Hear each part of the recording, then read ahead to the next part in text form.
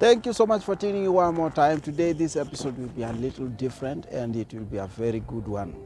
I know wherever you are, whatever you are doing, God has blessed your Saturday afternoon. This afternoon is midday. You can see it's glowing.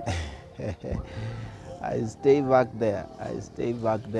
And today deliberately came up down here to do the video in an open ground. Now, by going by the comments, we did have a lot of comments last few episodes that passed by, the 3 comments, the 4 comments. I mean the 4 episodes. I did 2 episodes about mantles and 1 episode about impartation. Now got serious requests, of which one request I would really want to talk about, and today, before I talk about that one episode comment that came in that episode, Suspense Ifo, I believe he comes from Congo. Suspense Ifo, I take it as a great honor to talk about that. He wanted me to come out and talk about my personal situation of impartation and mantle. I think it's a very long one if I have to do it, but I want to request you, man of God, allow me to do that episode maybe in the next one. It's like my personal testimony I can give you, because I got so many impartations, and definitely, just like Paul says, we have many guardians, but we have one Father. So it's a long talk in that. So I want to skip it.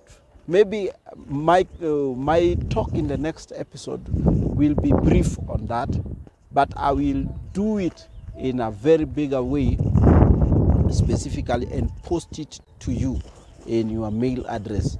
God bless you. But for today, I want us to talk about this thing in one aspect. According to the comments, I come to realize that many people are ashamed of their past. Many people do not love their past. I'm that one person who love my past because it's a true story. I'm a pastor who can get a real story from people around me about my past. I don't have to tell it here. If you get one person who know me, they can give you my background. They can give you my story. They can give you my weaknesses, my past, my sufferings, my practical life. I'm a practical man, a practical past. I had made mistakes in the past. I had done a lot of things in the past. I've done quite a number of things that I'm not proud of in the past up to this moment. I've met men, a man that we had to go through here and there, and it did not end well. Some of them ended powerfully with a great resource in my life, great advantage in my life. I've met many people. I've messed up some things back while young, while in the middle age, teenage, until in another age. But God restored things. I'm coming from that angle because now many people, if you meet me either in Nairobi, whether in East Africa, whether you find me in South Africa, or you find me in Nigeria, or you even find me in the UK or Australia, you find me anywhere, definitely I am very sure you will not relate me with my past. You may not want me with my past. So I did one episode about the impartation of Dr. Ian Lovu, and the impartation was from Prophet Samuel Kakande. And I realized the response I got in the comment section, people were talking differently, But then my take in this point is, in one way, I thank God for one YouTube channel, Church Reality Check, Ricky responded when there was a good thing that I was instructed from, I don't know who, but they say the YouTube team, to protect privacy. They talked about protecting privacy of a man who requested the privacy. So I don't want to talk much about this, but I really want to take this approach from this angle, that let us have and be proud of our past experiences. My scars are like my stars. Any moment I talk my past, I really brag about my God. That's one thing. When my past looks like it does not look glamorous up to now, I talk about that because I know people can relate God with changing life story of men. I rather talk about, I may not highlight it here, everything, even now. I decided to take this episode here in these bushy places. If you look back there by yourself, check back there. Those are good places. That's a good house, different areas. If you go back there, I may take you there, but now I'm doing this episode. Many people would love to live there, honestly speaking. And that's not my point. My point is that when I come to a place where I can recall back my past and see that I need to get to my past and correct it, and it's corrected now. If it's now corrected, that means my God is a God of restoration and is God of blessing. I can tell you, if you see the life of Dr. Ian Ndlovu now, his ministry mind, the mind he has, and everything in his glamour, you can see and you will definitely know that this man is graced of God. It doesn't matter how much the past. I saw many comments, people talking about, I don't know what happened earlier before. Those happenings are good because we now see, even you people who commented there, you now know God can change stories and can make things look beautiful in good time. That is what we have. So what is God for?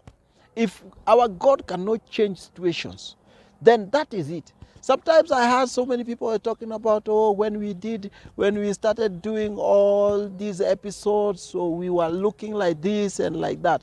What is God for if we cannot start with God to come in a certain scenario? You see, this is why we talk about this God. We brag. Paul says that we don't brag for nothing. We brag for our God because it's Him that receives all the glory for having changed one scenario, one situation, one life pattern, one something this or something that, and we end up in a glory, and that glory all goes back to God. We need to tell our past with pride. We may not like it, but I can. If people tell me, I come back and tell all the story. I see sometimes these prophets, how they started their ministries. Like, for example, let's talk about in East Africa, we have Bishop Pius Mwiru. The way he started his ministry, his life, you can't love it, but God changed his story. The way they started, the wife, the pattern life of wife until they reach today. You can't tell anything. There is something different. I mean, you can't deny God changed some story. Let's go back to SCOAN. See the story of Prophet TB Joshua, how it started, the church, and up to now. See the difference. Get back there. They are all videos that started with him, videos of the humble beginnings. Where you could go to a restaurant that has no roof. You'd go to different places where there are problems of different kind. And all of us, we know that this thing can change stories. God is a God of changes. God can change story of a man. God can change everything, the situation, the condition of every life. So the past is a banner. Is a statement that this one, God can change anybody. So if we show other people our past and another person comes in and shows us their present, if they hide the past, sometimes the past has a bigger message than the present. Yes, Let's get back there and tell people God can change our life from this situation or these people. People who destroyed our lives before, some of them are relatives who are witches. And then we ran to God, and God changed our life. We need people who can talk that talk, you see, confidently. Come to the comment section and talk to us. Something that happened earlier before. That's why when I started, I told you, this is a like of a little different episode today. It's a little different today. And we need to come back there to the ground and see how God can change lives of people. How God can talk to the life of a man. You see, there's a talk and there's an active talk. So let's accept that God can make life beautiful in his own time. The Bible says, and he makes my life beautiful in his appointed time. When God comes in, he makes your life beautiful.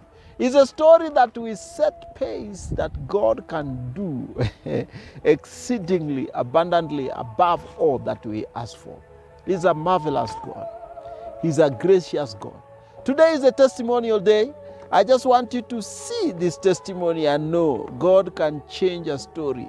Go to the comment section, my brothers, my sister. I know, even if your story is not the glittering story now, it may change to another bigger story than any other ones that we have seen here. So go to the comment section and talk to us.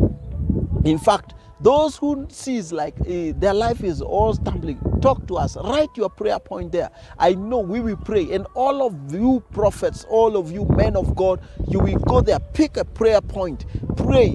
They don't have to know us. They don't have to know you. They don't have to know everybody. We are like one family. We can pray for people. I told you this channel, we have different kind of approach on things. This is not a blogging site. We are just doing ministry on this platform. So go back there. Go back there. I know, I thank God, many people, some people have asked for support, for help from me. Because of the numbers that pass through the screen, like this one now passing here. People have asked help and I've directed them. Some of them have helped myself. Some of them have supported myself.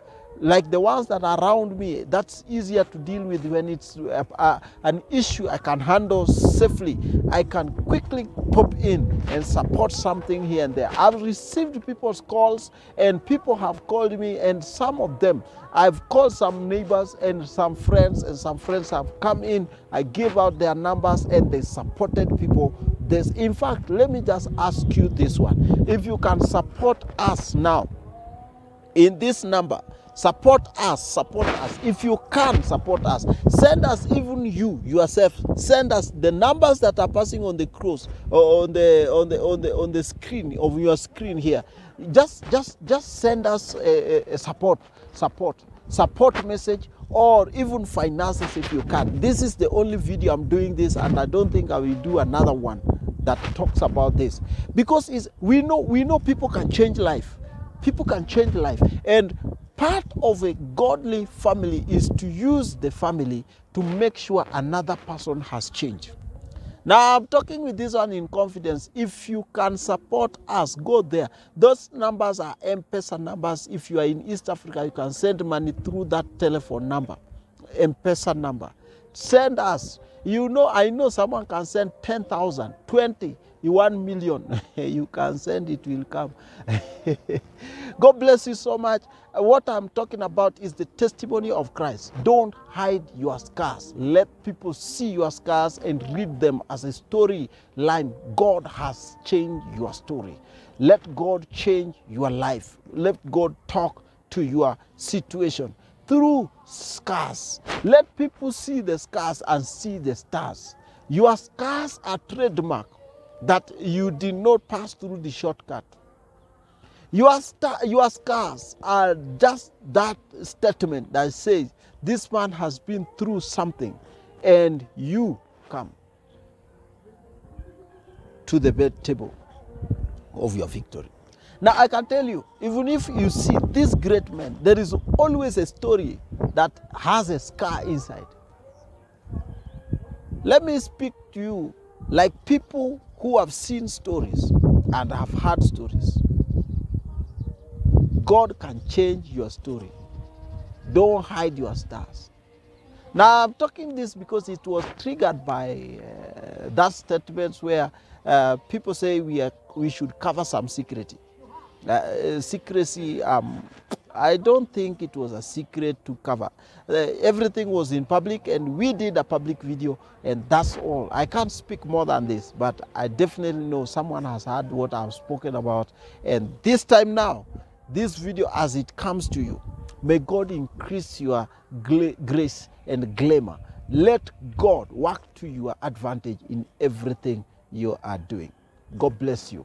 Once again, Timothy Profitable, and this is Blevoy. We handle your spirituality and economic, social matters. See you in the next episode.